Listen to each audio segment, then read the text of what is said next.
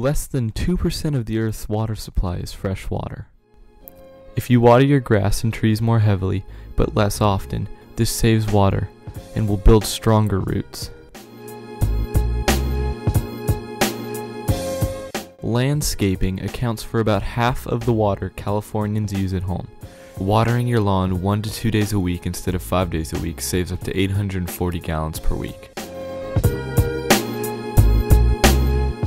Showers account for another 18%, while toilets use about 20%.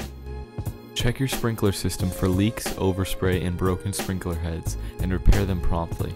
Washing only full loads of laundry and dishes saves up to 50 gallons per week.